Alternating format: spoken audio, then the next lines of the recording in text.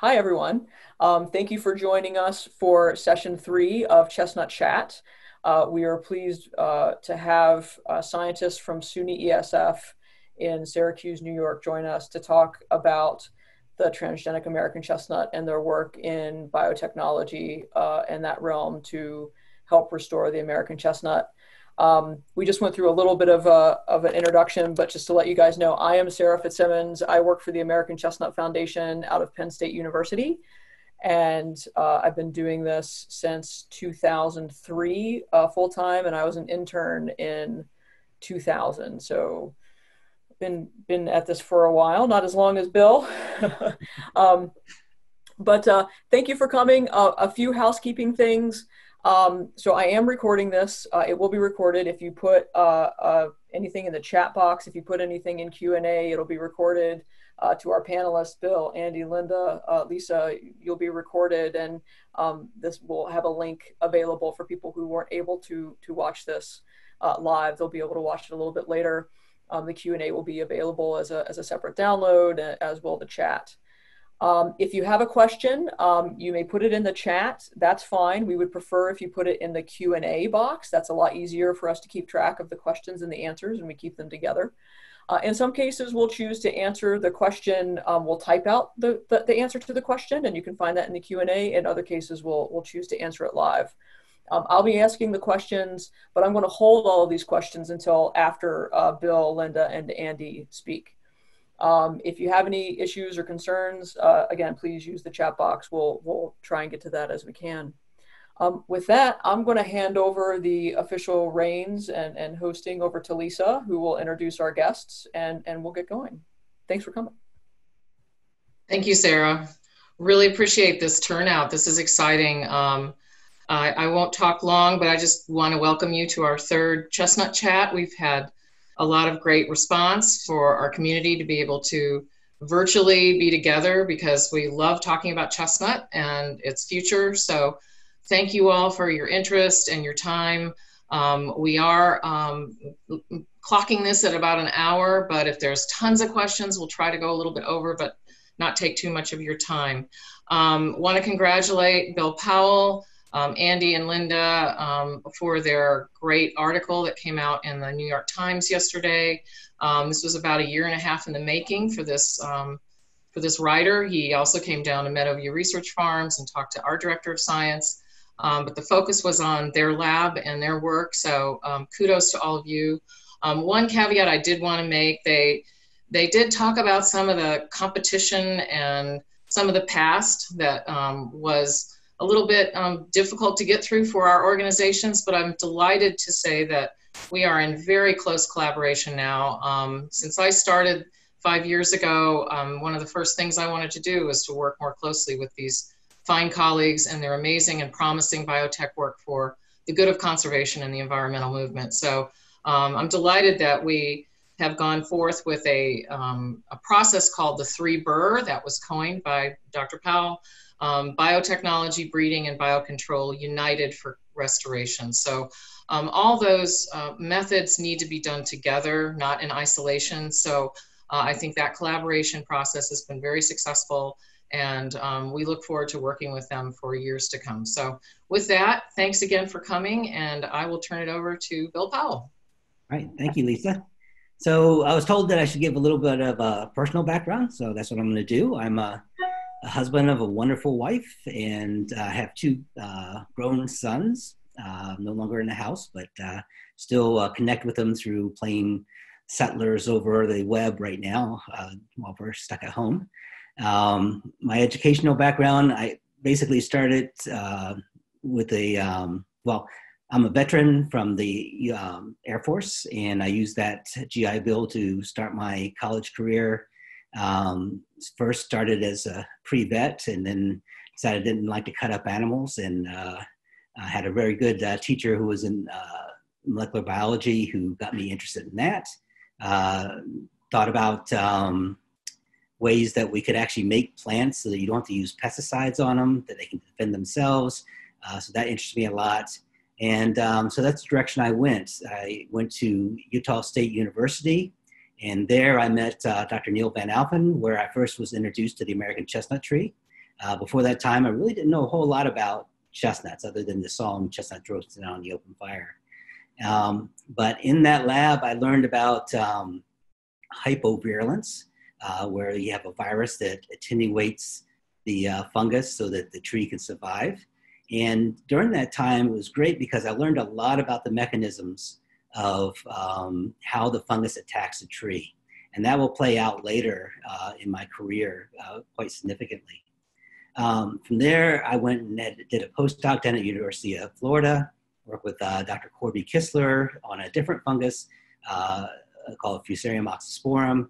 But then I was very fortunate to get a job up here at the SUNY College of Environmental Science and Forestry, where I could then return back to working on chestnut. When I was up here, I met Dr. Charles Maynard, where we started collaborating. And the collaboration really got started from a visit from some people from the newly formed New York chapter of the American Chestnut Foundation, Herb Darling, Stan, and Arlene Worsig.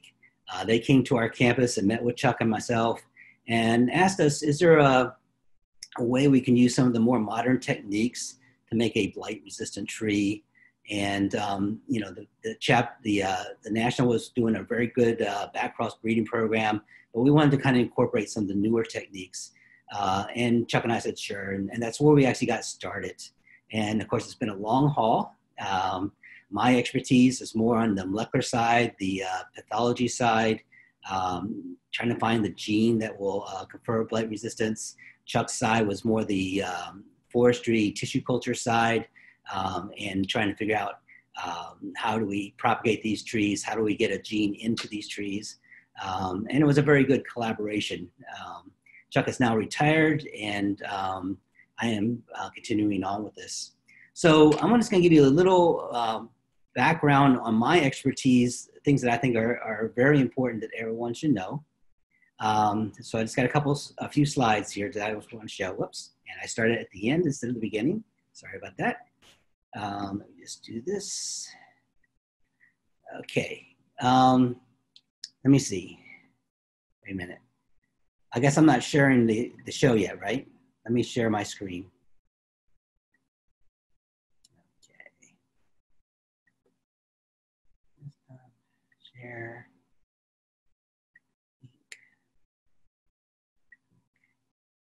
Okay, can everybody see that screen, hopefully? Yep, looks good. Thanks, Bill. Okay, great. So one thing I always like to start off with is that this is a project that literally hundreds of people, well over hundreds of people, have contributed to. So this is not just me. This is really a team effort by many, many different people. And one slide I like to always present in my talks is this slide of why is GE, or genetic engineering, useful for restoration? And I don't put it on here to say it's the best method. I don't put it on here to put other methods down, because the other methods are great too. I just want people to understand what genetic engineering has to offer that's kind of unique and very useful for restoration.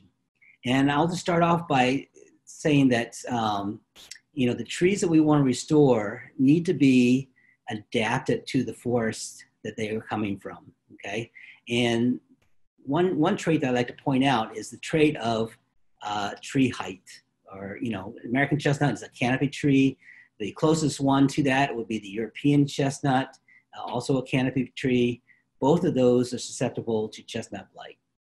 The other chestnut trees, other species of chestnut trees, tend to be much shorter, only about, you know, a half to 2/3 the height of a typical American chestnut. So, you know, one of the ways you can make a resistant chestnut tree is to breed with these resistant varieties, but you're not only going to move over the genes for the resistance, but you're also moving all the other genes over to adapt the trees to their own location. So what I need you to know is that chestnut has a lot of genes. It has around 30,000 gene pairs. That means half from one parent, half from the other. And if you were to make a hybrid of these, such as the Dunstan chestnut that you can buy at Walmart, about half those genes in there would be for from the American, half from the Asian species. And so you have this competing network of genes. You have some groups of genes that are saying, make me tall, and some genes that are saying, oh, keep me short, you know? And you mix them together, and what you get is something usually in between. And that's okay. That's okay if you're doing an ornamental tree, if you're doing an agricultural tree, something like that, that is fine.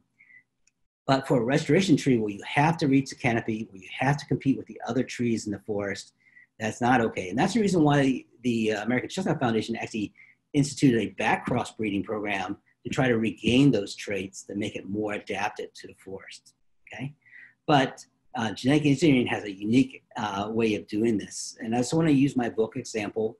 Let's say the genes in the tree are like the words in a book. And this book describes the American chestnut. Again, if you did a hybrid, half those would be describing an Asian species and its adaptability to where it came from in the world. The other half would be for the American. So you get somewhere in between. But if you're going to do genetic engineering, what happens is you have a book and all the words are the original, okay? The original for the American chestnut. And I'll just pull out a passage from a book. It says in this passage, it's very exciting in that season to roam the then boundless chestnut woods of Lincoln. So everything's in here is about chestnut. And what we do in genetic engineering is we just add a couple words to that. So now everything is still the same, reading about American chestnut, and then it goes, is very exciting that season to roam the then boundless blight-tolerant chestnut woods of Lincoln.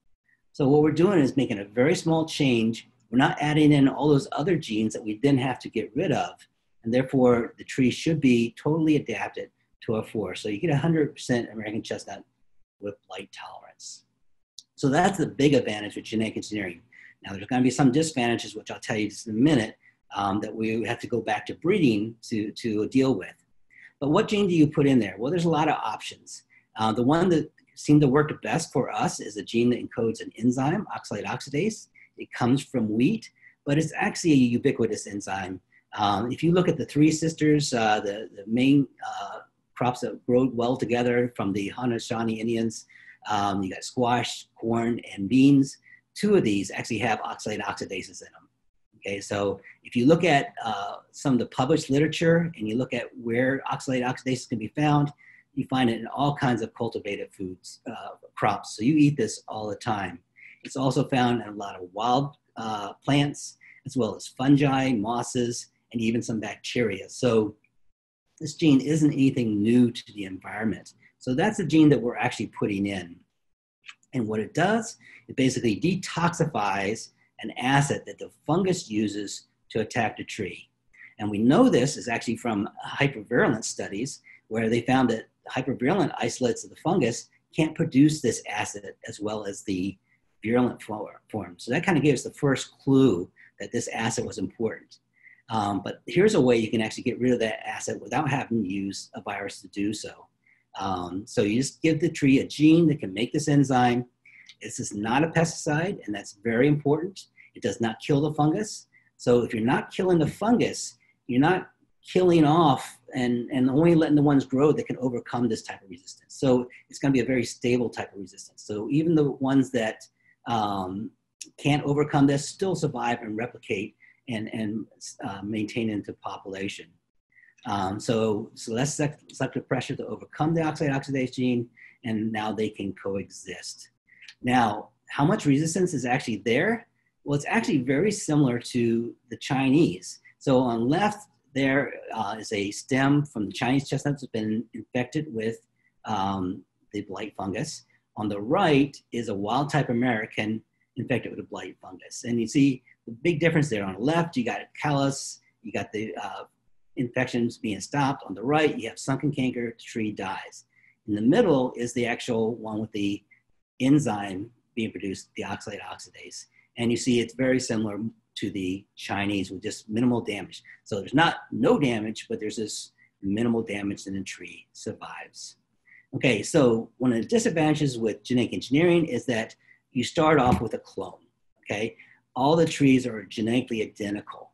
And so you have to use breeding to get the diversity back into the population that now contains your blight tolerance gene. So we do this by outcrossing, and sometime I think Jared's going to be on here and he can tell you a lot more about this. You might have heard it already.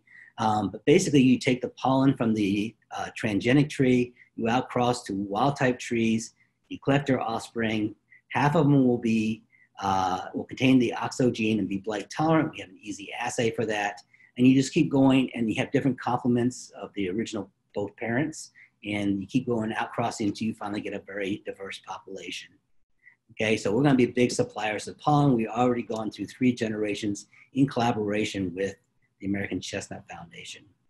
Now, one thing before I finish and pass it on to the next person, this breeding, this whole idea of half the offspring not containing the oxidase gene is very important for conservation.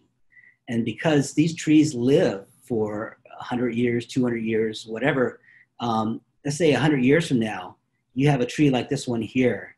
You can take that tree, you can outcross it, and if this was one of our original transgenic trees, half the offspring could be non-transgenic.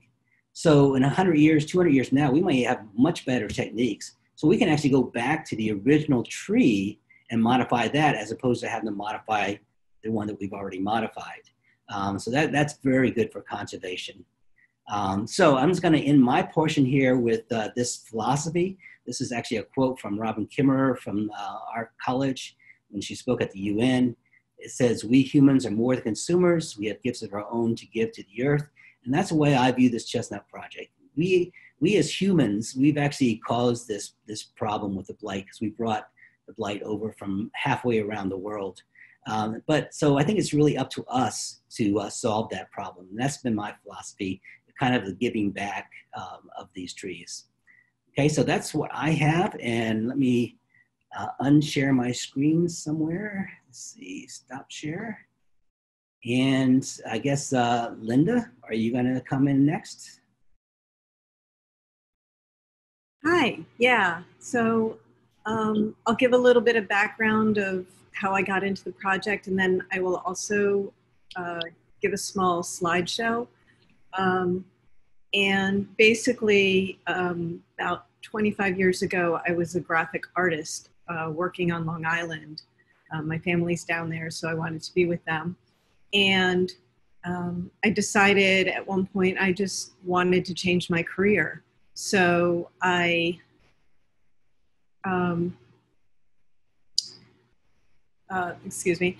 so I found out there was a school called the Ranger School in the Adirondacks in New York, and I applied and went to the Ranger School for a year.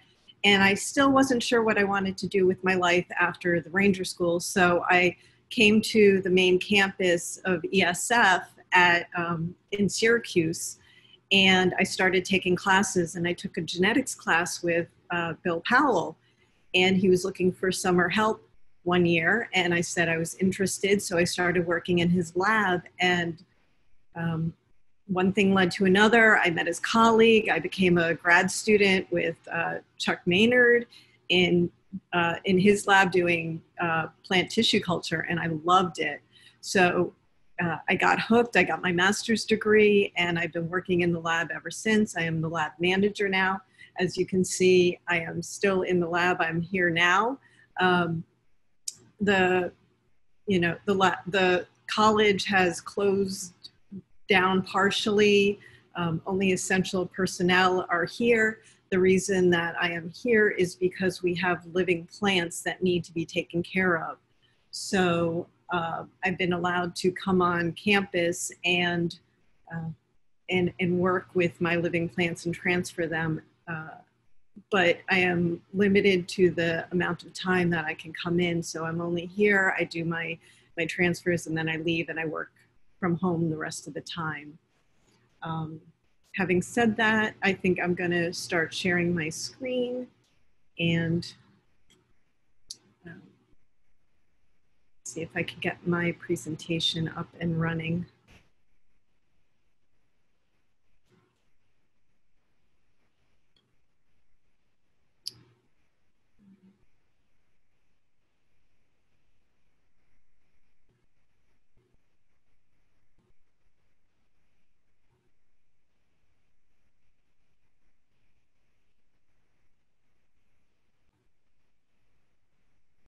Can you see my screen? Am I sharing it? You are sharing your screen. You just need to hit the little presentation button to. And I'm getting the wheel of death. Oh no. There was a problem and it closed. I will try that again. Okay. I'm opening up PowerPoint. Just a moment.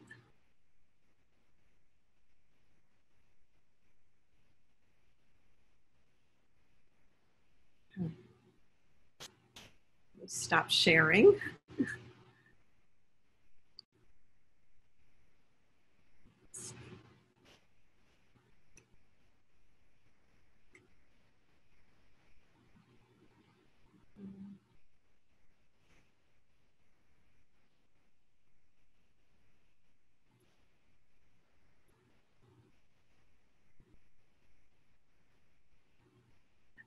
So while I'm looking for my presentation, what I'm going to talk about today is the actual process of transferring the gene into the chestnut. Okay, I think are you there? Did I lose you? Oh, we are here. Okay. I'm trying to find my Zoom again.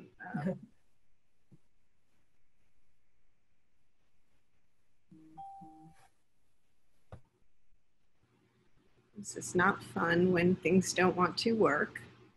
I know you can see me.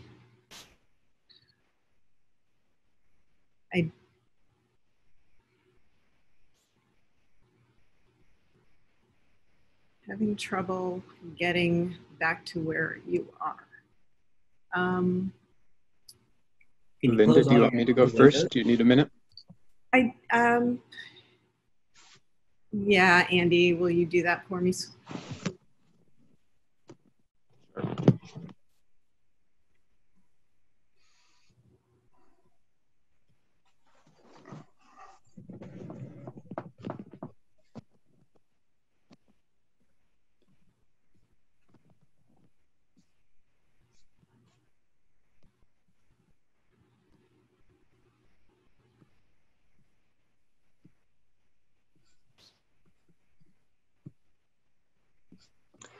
All right. Sorry for the abrupt transition there. Hope Linda can get things figured out quickly. But my name's Andy Newhouse. I'll introduce both myself and kind of my role in the project. I have some pictures to kind of illustrate both. So to start with,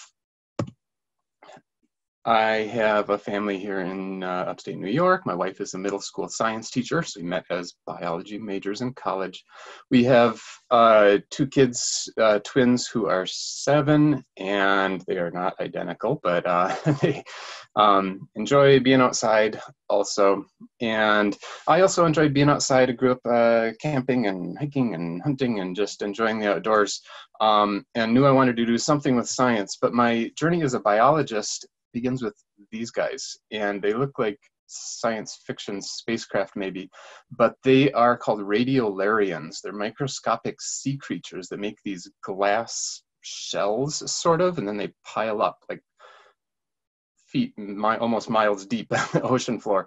And it was a microscope slide of these things that really kind of convinced me to focus on biology instead of chemistry as an undergrad. And so kind of this beauty and diversity of life really kind of captured me and has ever since. And then it was a summer research project while I was in college working on this flower. It's called Comalina. It's related to things you might be familiar with, spiderwort or tradescantia. And I didn't actually work with the plants, but I worked with their DNA in the lab. And so that really kind of captured my interest also. I really enjoyed working with DNA, but didn't really want to leave the ecology environmental science side. So thinking about grad school, I wanted to kind of combine those interests, and there was a project in Bill Powell's lab working on American elm, and so I did that for my master's degree and was able to combine some of the molecular or DNA techniques with this kind of overarching conservation or restoration goal. Really appreciated that. And while American elm is usually thought of as a street tree, it's also a really majestic tree, not quite as cool as the chestnut, of course, but it was a great project, and for various reasons, it didn't continue directly after my master's. So I moved on to a couple other projects at ESF. I looked at blue lupines, for Carner blue butterfly restoration, and I looked at coyote populations around New York State, just a couple other projects that also used DNA molecular lab techniques to address kind of restoration or conservation questions.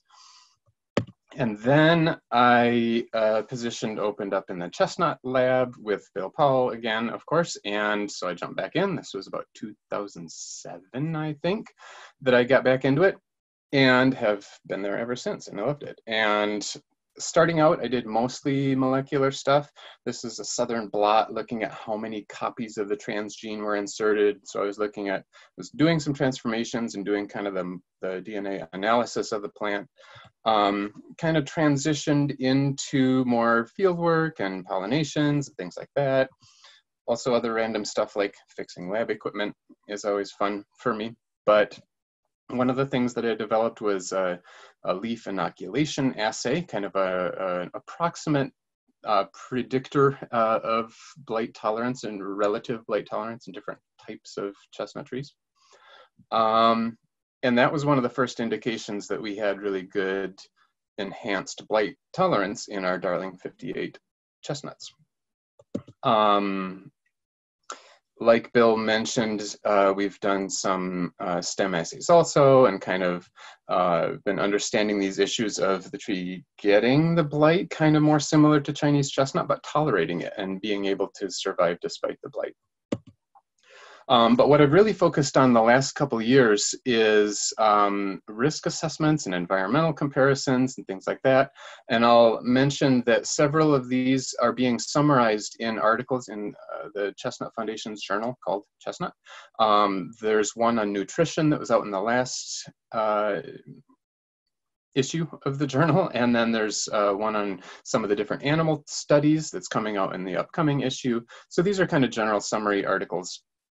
But we've looked at a lot of different things and different ways that chestnut trees interact with the environment, with other organisms. And repeatedly, we're seeing that there aren't any enhanced risks due to the presence of this transgene.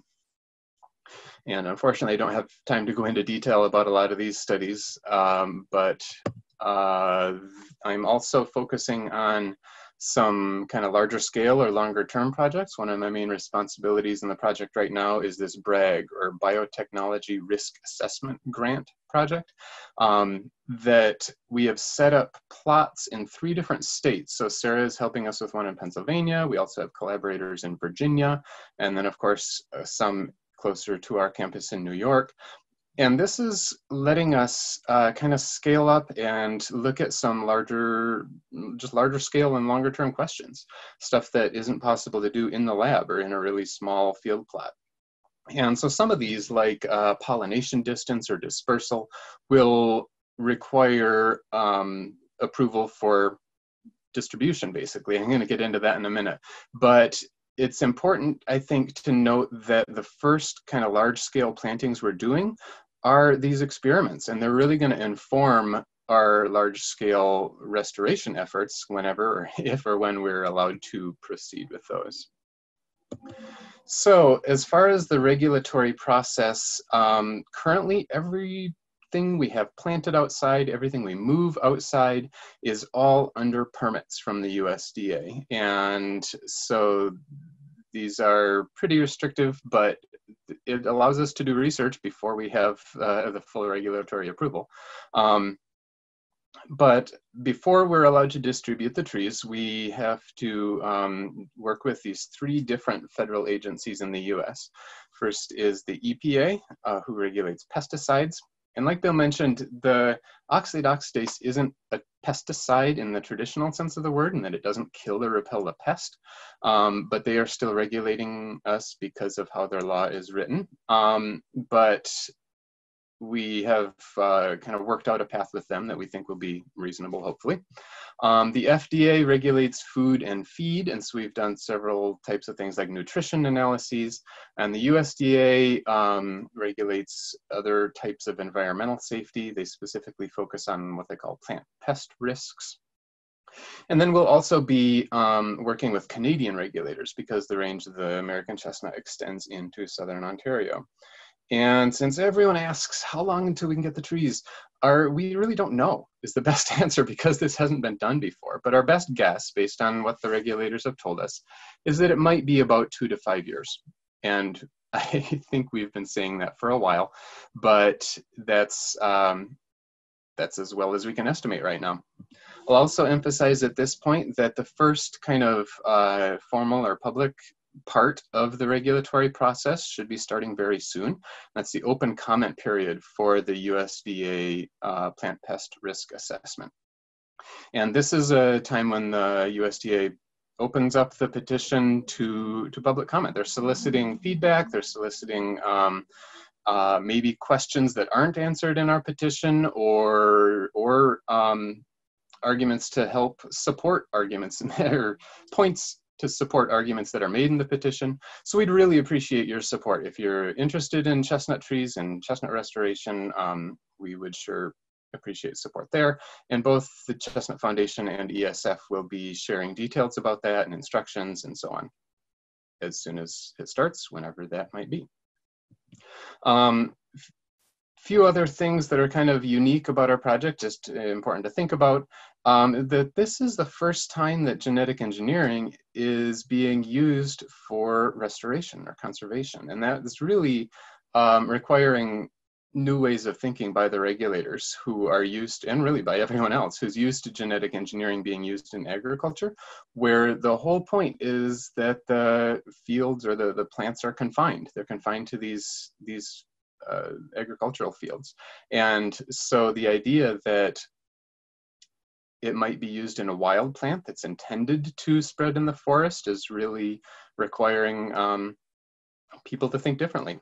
And we really appreciate community involvement and support. I think that's just entirely essential, that if the public, if Chestnut Foundation, if others weren't interested in this, if no one was really excited about using the technology for restoration, and if it were just us exploring this idea in the lab, it'd be interesting, but it wouldn't necessarily mean very much in terms of restoration. But the community involvement and public support is just essential to potential success of this project.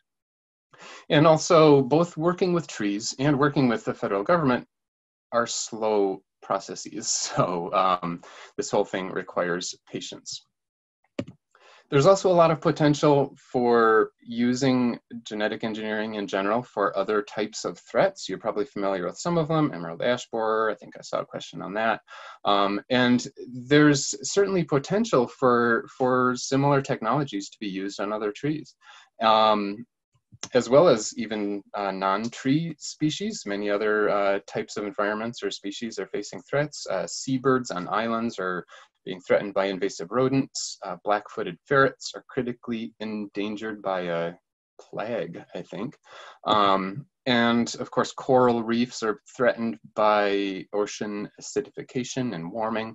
And so there's potential for biotechnology to help address any of these and more. It's not the only option. There might be better options in some cases, of course, but I think it's really important that we at least explore the potential. It's a really valuable tool to incorporate. So with that, thank you very much. And Linda, are you ready to go? I hope so, yes. I am back with my Zoom.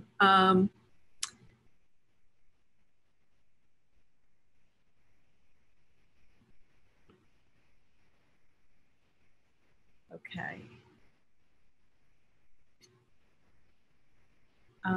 So what I am going to talk to you about is the actual process that we use to transfer the gene into the American chestnut.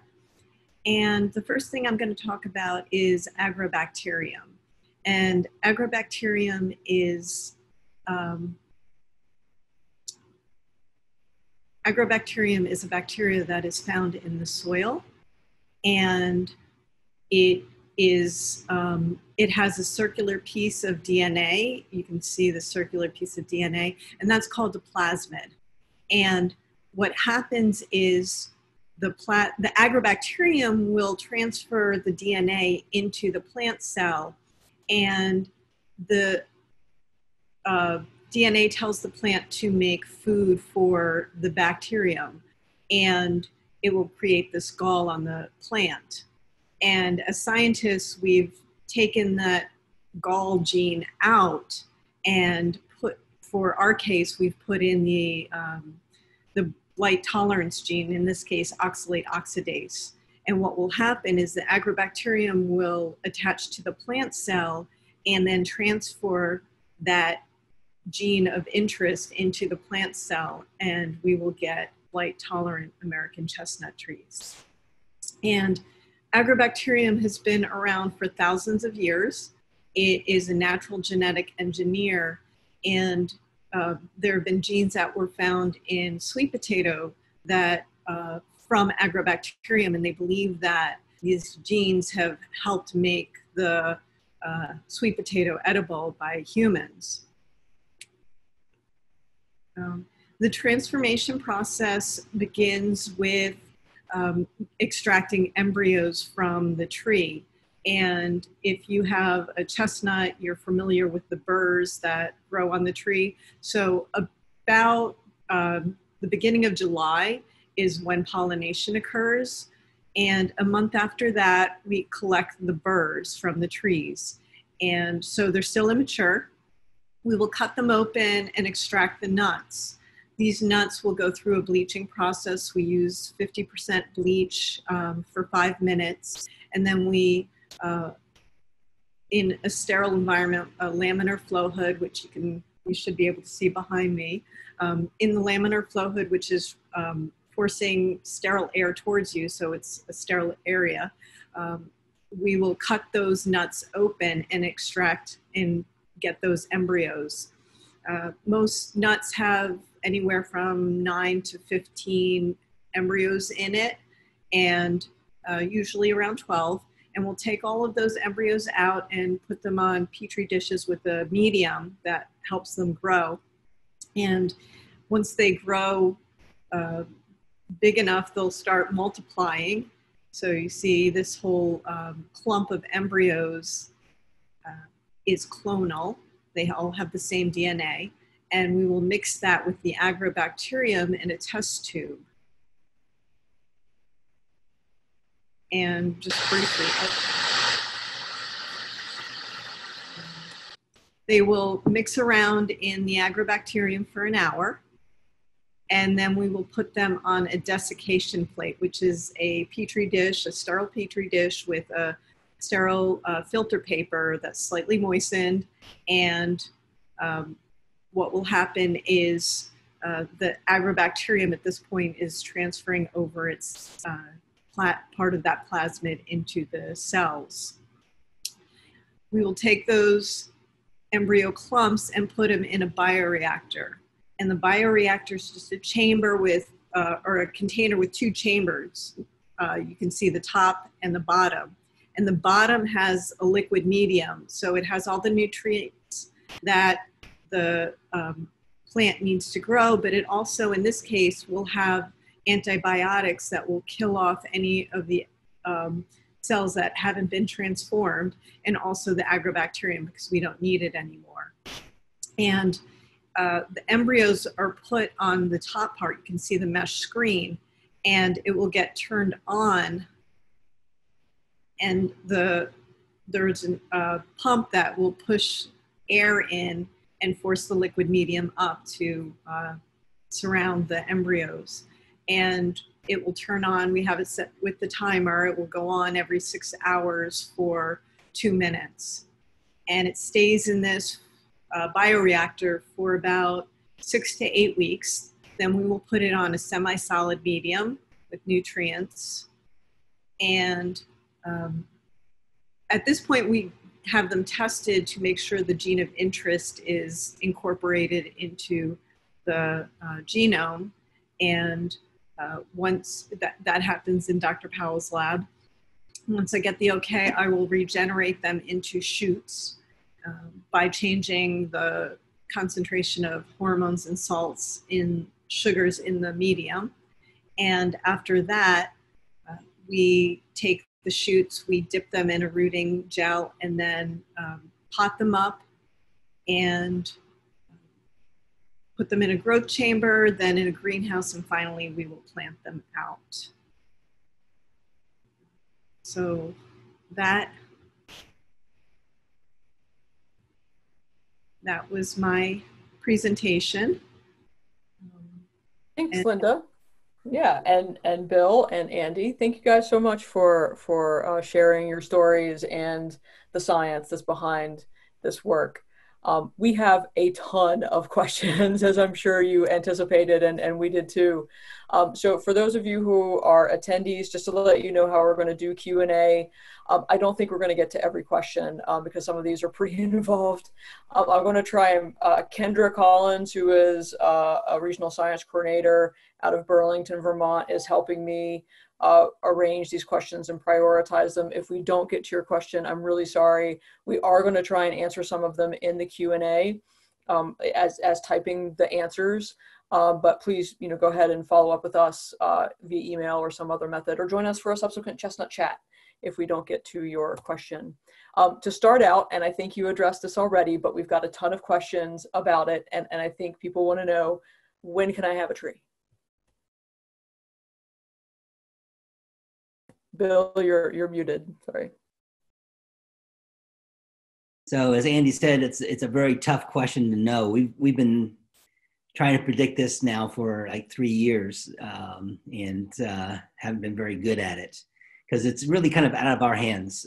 Basically, we have put together right now a petition to the USDA. They give us timelines and then they don't follow those timelines all the time. And so it's hard to know. I think it's not going to be this year. Could possibly be next year, but like Andy said, it could be in the following years. So I just hope that everybody can be patient. We are trying to get through this process as quickly as possible. And I do want to say, if you want to help us get through quickly, coming up supposedly soonish, as they say, is going to be the open comment period. And I think this is going to be kind of unique. I think in the past, when they had these open comment periods, of course, we always have scientists chime in on that, and they usually have a big group of anti-GMO people chime in on it. But there's really not been, I think, a big cohort of people that are positive for a particular genetically engineered plant. And I think this is going to be new this time, that there's going to be a large number of people saying, we do want these trees. And I think that's going to kind of change things. They don't take a vote on it, but I'm sure that changes their attitudes a little bit, and it might help them speed things along. So we really want everybody to send in positive comments. If you have some expertise, use your expertise and comment on that particular area. But again, we can't really predict exactly when this is going to be available. But let's put it this way too. That doesn't mean we're not producing trees. We have the program with Jared that we're doing our outcrossing, making a very diverse population. We are actually planting trees that can be then distributed once we had the go ahead. So, and we're planting orchards for production. So once we finally do have the go ahead, we should be able to get trees out fairly readily. Thanks, Bill. Another question, I've got a couple of people asking similar types of questions. What makes Melissima and Crenata species resistant to the blight? Do they have the OXO gene too? I guess I'll cover this one too. So they do not have the oxide oxidase gene.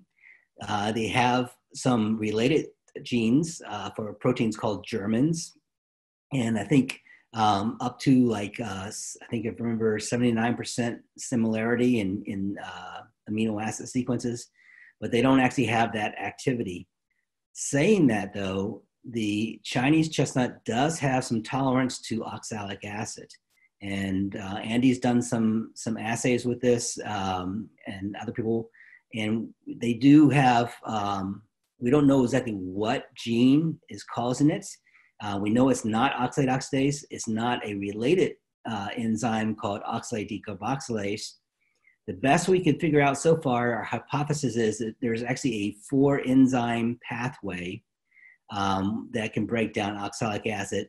And we know at least 3 of those genes are in Chinese chestnut. And so we think that that might be the pathway that allows it to be more tolerant to the acids. So the trait is similar, different gene. What can we do as ordinary citizens to help pressure various government agencies to approve the transgenic tree for widespread release? Andy, do you want to try something? I don't want to answer all the questions. Sure. Like Bill mentioned, writing into the open comment period will be really important, and there will be at least 1 or maybe 2 more open comment periods, probably smaller. We've been advised that this first one is kind of the biggest, I guess. But there will be opportunities where the USDA and EPA both are actively soliciting public feedback. But beyond that, if you want to write to local representatives, I think that would be great if people were aware of it. But local representatives wouldn't be directly involved in the regulatory process. But I think the more public kind of support there is for this project, the better chance it has. Yeah. Bill, anything to add? I'll just kind of add to that a little bit in that this is not supposed to be a political process, but that doesn't mean there's not some politics involved. And so writing your congressman would not hurt, your senators and all, saying that, you know, asking them to support this project, that could be a big help, you know, beyond this open comment period. And then just, you know, talking to your neighbors and your friends and stuff and saying, you know, kind of spreading the word of the restoration that's coming and that, you know, try to get them on board and get them to join the foundation and all kinds of things like that would be very helpful. Thanks, Bill. So just to let you guys know, there have been a couple questions that we've answered within the Q&A box. We've typed them in, so check that out to see if your question has been answered. There were several people who asked about the Dunstan hybrid, and just to let you know, Kendra Collins has put in a really good link to a Chestnut article, a Chestnut magazine article about that. A couple questions about CRISPR. Does CRISPR have applications for chestnut restoration, and is your lab investigating that at all? Yes, CRISPR is something that we've started pursuing. One of the grad students on the project is looking into it and will be trained on CRISPR. So that's the next step. I don't know if Andy or Bill want to add to it. And Andy probably knows more about this. We do have some connections with a company that really specializes in this. Is it Corteva? Is that right, Andy? The name of it? Anyway, so we're hoping to get some training on that. And the first thing we need to do is figure out how to deliver the constructs to do the CRISPR. And that's what Josh Mott, a graduate student in our lab's doing. He's actually looking at microtubules that might actually be able to deliver the DNA and allow the CRISPR technology to actually unfold in chestnut. So, Andy, do you have anything to add to that? We had a question in here, or a comment rather, from Gary. He says TACF should send the Federal Register link once they are asking for comment on this transgenic chestnut. And I just want to let everyone know we will absolutely do that. The SUNY folks will absolutely do that. If you are signed up for TACF's newsletter, eSprout, you will get notice as soon as that public comment period opens up. So if you're not signed up for our newsletter, go to the TACF website, acf.org, scroll all the way to the bottom and say sign up for our newsletter. And if you do, you will get notified of that as soon as it opens up. Kind of along those lines, I'm sure other people have a similar question. Have you had or do you anticipate any pushback from quote unquote anti-GMO activists?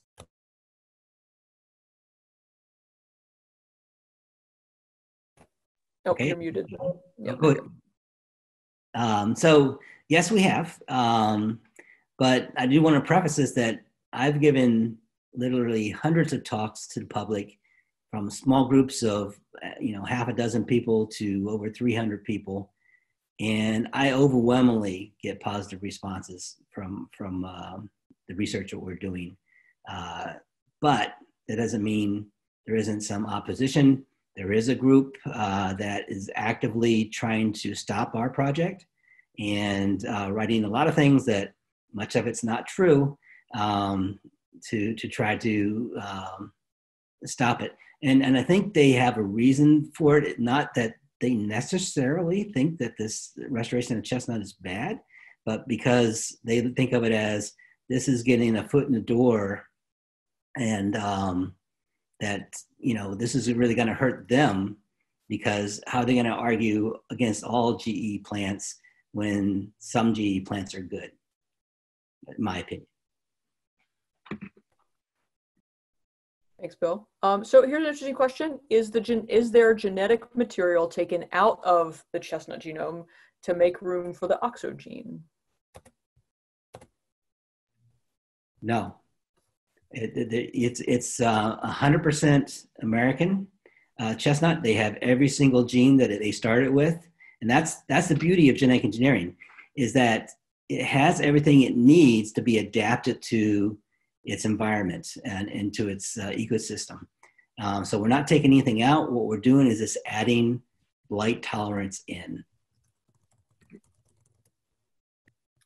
Okay, let's see. Do the FDA, USDA, et cetera, do they run their own tests, or do they only use your data with regard to their approval process? They mostly use our data. If they have questions, they can do their own tests, but that's rarely done. So we're providing our own tests, but we're also providing data from outside laboratories or collaborators who have done tests for us, and we provide, in most cases, all the raw data, and so they can look over it as much as they want. I do want to mention too, they do have consultants, the U.S. Forest Service, as well as the Fish and Wildlife Service, both consult on this process. It's a very different question, but I think let's break it up a little bit. How much does it cost to build a light chamber?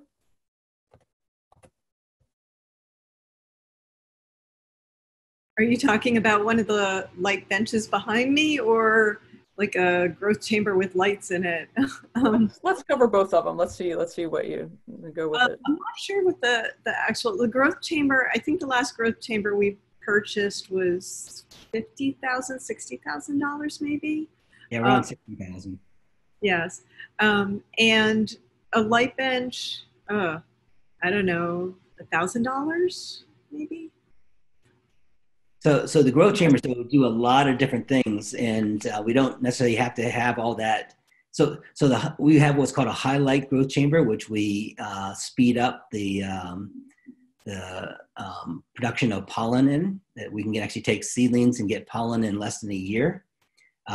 But we do that in a big, expensive growth chamber because we have them. You might be able to actually do them in other ways. In fact, I think Dr. Clack at the University of New England in Maine is starting to develop some light racks that have worked. Andy, do you remember exactly his setup?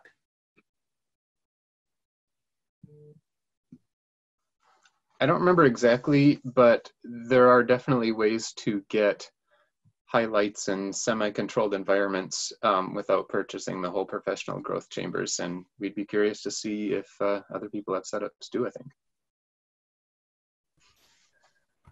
So the light racks behind Linda are kind of homemade. They're shop lights with really good grow light bulbs and timers. And so adding all of those things together is something that can be done on your own, but there are also commercial options, of course. So kind of an interesting question. And also really quick, I've had a couple of people who wanted copies of these slides. I'm not sure if you guys are willing to share that. We'll talk about that later. But to let you guys know, this recording will be available, so you'll be able to reference that. You'll be able to reference the Q&A in the chat after this is over. We'll share it within a week or less of this coming out. Next question from RP. Please comment on the phytosociological challenges associated with reestablishing restored chestnuts into present-day eastern deciduous forests. So that's an ecological question. We have lots of ecologists who are collaborators. And actually, I think Sarah probably could answer that question better than me. I don't know, Sarah, do you want to try that question? I think, I don't know if this is going to touch on the sociological, I'll go ahead and start my video. I don't know if this will touch on the sociological issues, but it'll certainly touch on, one of the most interesting things about American chestnut restoration to me is how different our forests look and act than they did 100+ years ago when chestnut was at its height. And so when you talk about restoration, what is it that we're restoring, and to what level of American chestnut population are we restoring? American chestnut didn't come into its dominance until European settlement and disturbance came through and really opened up a lot of space for chestnut to take over. So if we wanted to restore to populations in the 1600s or 1700s, that would look very different than if they did in the late 1800s when chestnut was huge. So there are a lot of other big differences. Deer are a much bigger part of the population than they used to be. There are invasive species all over the place. There are other pests and pathogens that are attacking our forests. So it's a very different ballgame than it used to be. Andy, I know you've done a lot of investigation. Do you have anything to add? Sure. Yeah, really interesting questions. And I think the thing that I would emphasize is that, we hear these numbers about how chestnut used to be 5 or 10 or 25% of our forests. And so when people think about restoration, they think, oh, well, then it'll be 25% of the forest again. But chestnut restoration, even on a small scale, even on a small regional scale, will take a long time. And most viewers probably know that it's not easy to get chestnut established. And even once they do get established, they don't necessarily spread very quickly. So we're optimistic about restoration. We have some plans, but it's not going to be, there's no conceivable way it could suddenly be back to 15 or 25% of eastern forests. That will take a very long time. So we will be learning as we go. We'll be learning from the experimental plots we already have, and also from wherever the earliest restoration type plantings are, and whatever those look like, they will inform plantings as if and when they get scaled up, I guess. That's enough for now. I think that's another webinar too, that maybe we will. Maybe we should have a separate restoration, like what is it, practical, silvicultural kind of a thing. So let's use that to talk about it more. We'll get some people from ESF to chime in on that too. Yeah, that'd be great. All right, fantastic. So let's do another question. Is there a document somewhere with a description of how to do the oxo leaf assay?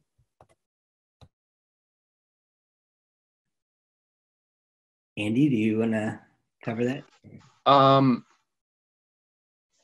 There are 3 different things that might be called oxo-leaf assay. So I think testing for presence of oxalate oxidase, like finding out whether a leaf is transgenic, is probably what the question's about. And I think we made a video about that in conjunction with one of our state chapter meetings a couple of years ago. I don't know offhand where that is, but certainly if and when we're allowed to distribute trees, we will absolutely include instructions. We've talked about making some sort of a kit so people can test, like if they do pollinations, people should be able to test and figure out which ones are transgenic, and that makes a lot of sense. It's not a difficult assay, but that's not something that we've really, the kit or whatever isn't something that we've really distributed yet. The other assays would be testing leaves for tolerance to oxalic acid, or actually inoculating the leaves with the chestnut blight to screen relative blight tolerance, but I don't think either of those are real easy at-home tests. So that video is on our web pages. I think it's under the genes tab. So you can see we actually had a workshop at one of our state chapter meetings and had people do the assay to show how simple it is. It's very simple. The only complicated part about it is making up the solution, because you got to make sure it doesn't precipitate out while you're making it up. So, you know, I almost envisioned that we could actually make some kind of little kits, or at least a solution to give to people who want to test the leaves, because that's the only hard part, is making the solution. Is the antibiotic selective gene tightly linked to the oxo gene in the tree, or is this something that's lost during subsequent breeding? Yes, very tightly linked. It's what we would say it's on the same construct. So the DNA is connected when it's put into the tree. Basically, it would be very difficult to breed it out. Really quick time check. We're a little after 12:30. I think what we're going to do is go to about 12:45, and then we'll stop there. But again, if you have questions that didn't get answered, I think Kendra and I are going to try and keep answering questions here in the Q&A, and please feel free to follow up or join us next week for our next Chestnut Chat. Tom Clack responded. He said, "Hi, I use LED lights in our greenhouse to get transgenic pollen." So just to follow up on that. Next question, is the oxo gene always expressed as if it has gene drive properties? Okay, so don't get confused with gene drive. Okay, a gene drive is a totally different system.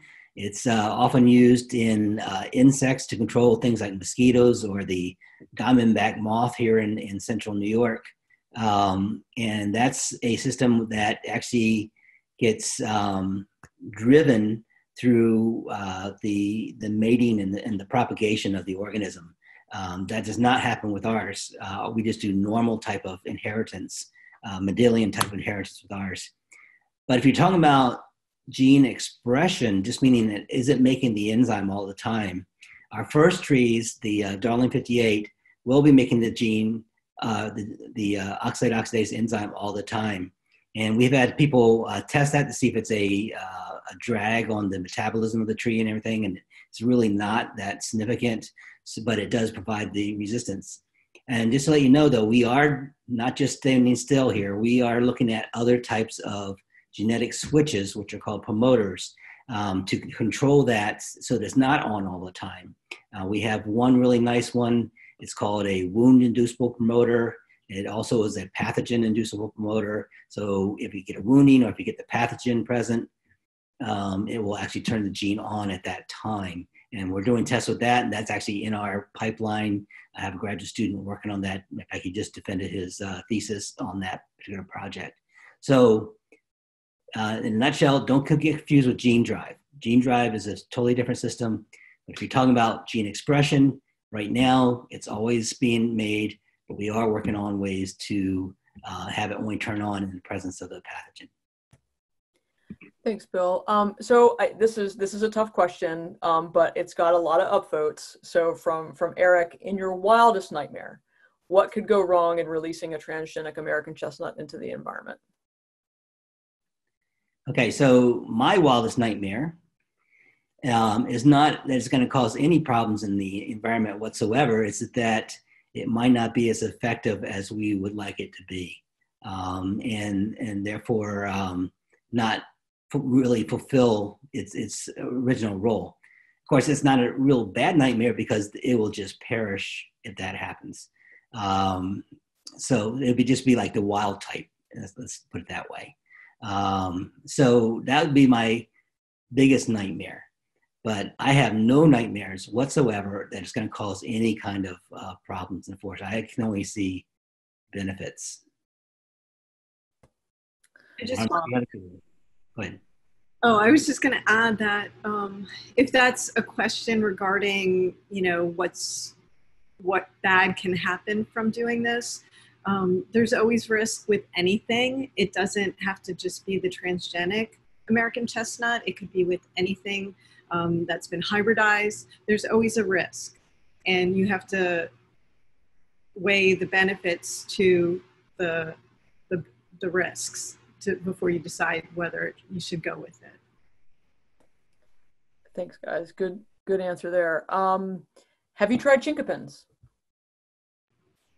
We have a grad student who's working with chinkapin as well. I don't know how far along she's got. I know she's done transformations, but I don't know where in the process. I don't know if Phil or Andy know how far. Yeah. So Hannah is one of our graduate students who started a project with the chinkapin. We actually were working with the Ozark Chinkapin Foundation, actually putting the oxide oxidase gene into chinkapin because it's also susceptible to the blight. We kind of put that on the shelf right now, and mainly because the Ozark Chinkapin Foundation has said that they found some resistant trees that they're breeding, and we didn't really want to compete with that program, but we have it ready or to start back up if that does not work out the way they are expecting. Here's a one that's been upvoted a couple times. Any hunch on how the USDA will view the application? Will it be a fairly straightforward process to approve release outside of restricted orchards, or will they require additional hoops to jump through? Is there any guess regarding time to approve? Sure, I'll take a stab at that. And I guess I need to give a little bit more background first in that there are two kind of primary parts of the USDA evaluation process. And the first that I mentioned is this plant pest risk assessment. That's what we turned in our petition for. And they're looking at potential risks to other plants or to chestnuts or to environmental things based on the oxide oxidase gene. And it's really hard to envision oxide oxidase causing problems because it's so prevalent in the environment already. And it just seems very unlikely that oxide oxidase will result in novel plant pest risks. Or it's also unlikely that American chestnut, even if it's totally blight resistant, that it would become a weed.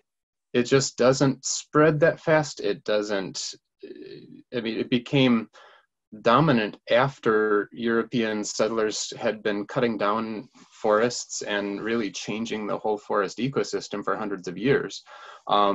So planting a few chestnut trees is just really unlikely to, a chestnut restoration project is very unlikely to result in this tree becoming weedy somehow. And so that's kind of the impression that we've gotten, is that this plant pest risk assessment isn't likely to find major risks. But the separate part of the USDA evaluations, what they call they'll be doing what's called an environmental impact statement. And they're looking at all impacts, positive or negative, for chestnut restoration. And again, we haven't really heard of or thought of potential negative impacts directly based on the transgene. I mean, introducing chestnuts as a whole will be complicated, as Linda said, but that's kind of regardless of the method. So introducing transgenic chestnuts, it's hard to separate the transgene from chestnut restoration in general, I guess. But they're preparing this environmental impact statement, and part of that is working with groups like the Fish and Wildlife Service to evaluate impacts on endangered species. And there might be benefits, or they might find drawbacks, but just that process of evaluating all these potential impacts throughout the range of the American chestnut, and working with various local and regional and federal groups to do those evaluations might be complicated. So let me see, where's Mary's question? Here we go. Have there been differences in how the different batches of transgenic clones have performed in the field? And if there are differences, why? Okay, so the gene is incorporated in, when the gene goes in, when it's mixing with the embryo, the gene can go in one cell in one spot, and in another, like there's an embryo, it has so many cells. If the gene goes in this cell, it may go into chromosome 7. Chestnut have 12 chromosomes. If it goes into this cell, it may go into chromosome 4. Where it goes into those cells depends on what the expression is like. So we keep those separate, those two cells. They will grow up into new embryos and we can regenerate them, and we consider them different events. So they may perform differently in the field depending on where in the genome the cell went, or the DNA went. Thanks, Linda. So I'm going to do one more question. I just want to add to that. That's actually another big advantage with genetic engineering, is that you get a variety of what's called events. And just to be clear, in a given event, the gene is in one location in all the cells of that organism. But a different event is going to be in a different location, and therefore might have different expression patterns, but it's still the other events all in all the cells of that event line. So this gives us an opportunity to actually look at like different levels of gene expression, which one is the best, and we can select for that. And that's what we've basically done. We've actually made quite a few transgenic events and whittled it down to what we think is the best one. Thanks, Bill and Linda. So I'm going to ask one more question, and then I'll wrap things up just because we're running out of time here. And I lost it.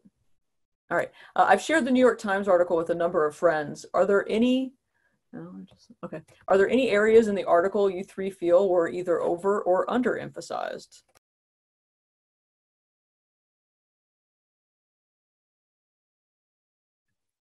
Well, I only read it once, so haven't really done a big study of it.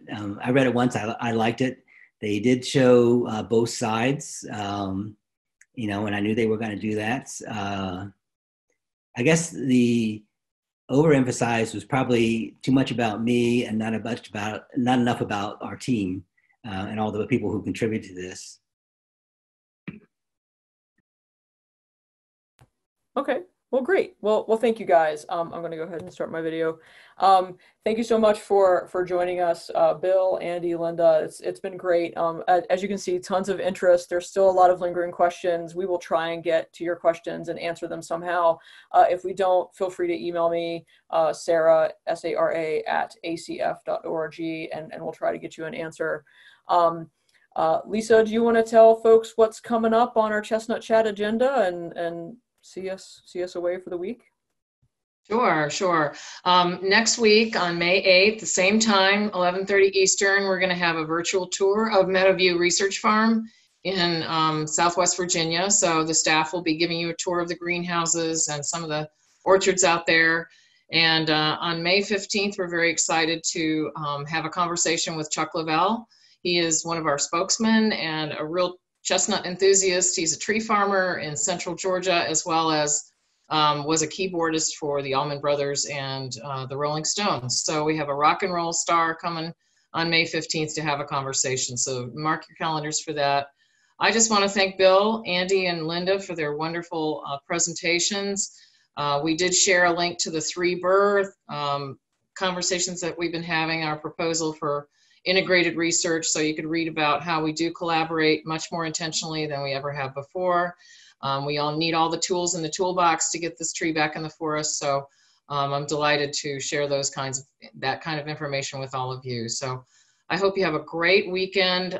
We'll be letting you all know if you're on our email lists or eSprout when the open comment period's coming up and when it opens, with some great messaging and some resources and one pager on the transgenic tree, and always easy ways you can participate. So please keep an eye out for that, because we've had a lot of people on the foundation side of things working hard. We've had a volunteer task force to get this all teed up with our constituency to ensure we have a great large quantity and good quality comments go into the USDA for the next open comment period. So with that, I'll say goodbye to everyone. Thanks so much for coming, and we'll see you next week.